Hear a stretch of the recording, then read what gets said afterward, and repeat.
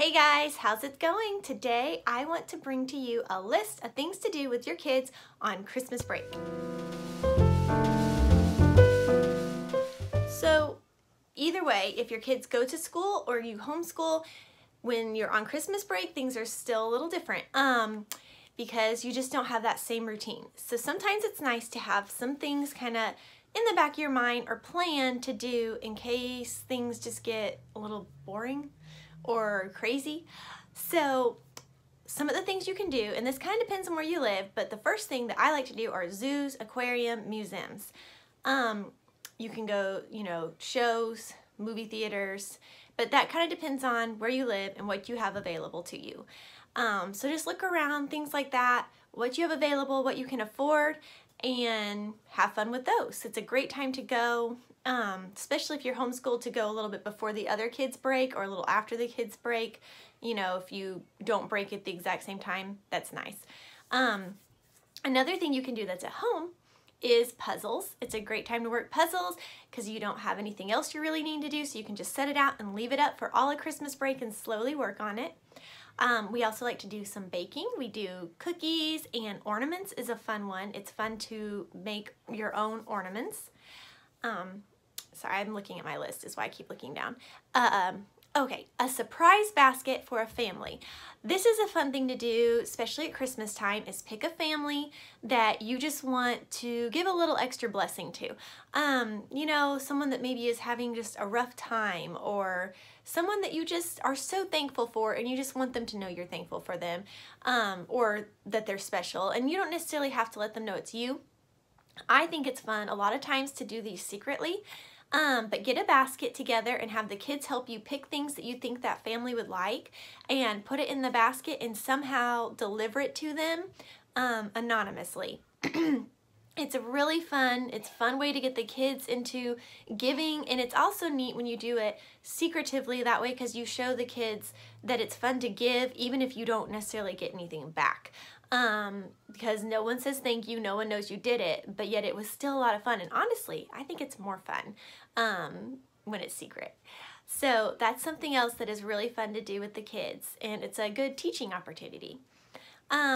You can always watch Christmas movies at home, which I'm sure you all know that, but you could always take it even a step further and make it like a movie theater night and give them little tickets, and you can even have them make their own little tickets and have them make out a little menu for what you're going to like maybe snack on during your movie, or make it a whole activity and work up to it throughout the day, and make it an event. That's another fun little thing you can do. At night, you can always go drive around and look at Christmas lights. Most towns have something, or at least some houses, that have some lights up, and so that's a fun thing to do, and the kids especially love that. You have Christmas crafts. Pinterest has lots of ideas on this. You could just come up with some yourself. You could simply buy a Christmas coloring book and give it to them, but just something a little different, out of the ordinary, that goes with the season. It just makes it fun, and it's something else for them to do. I also sometimes like to do a Christmas study.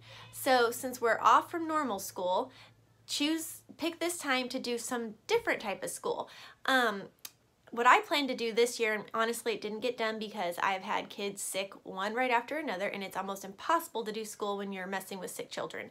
But I got books from all the different countries, or not all, but a select different countries, and we were going to study about Christmas in other countries and how they do Christmas. And there's still time, and I still hope to maybe get to that, but it hasn't gone quite as planned. But that is something you can do, and it doesn't have to be a Christmas study. You could choose some other small little topic to study. You could study just Christmas itself, different Christmas traditions. There's lots of things that you could pick to really zone in on and dig into more. And you could do this even if your kids go to public school. It's still fun to, get some books and just read it together and learn something different together that they probably won't learn there at school because that's just not what they have time for.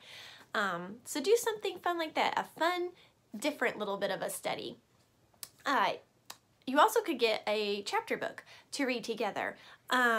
I've recently just kind of started doing this because my kids have just kind of reached that age where they'll actually sit and listen to me read, but like a chapter book. But you can get some kind of a fun chapter book. I introduced my son to Hardy Boys, and you can give them all like a color sheet or something to do while you sit and read. And it's a good way to get them really into books and finding out that there's some fun fiction out there. And he is totally hooked. He loves Hardy Boys now. So that is some fun Christmas activities that you can do on this Christmas break. I hope that gave you some ideas. If you have some I didn't say, please comment below and let us know and add to our list. I am sure that I would like to hear them, as well as anyone else that's watching or reading this. And thank you so much for watching, guys. Merry Christmas. Bye.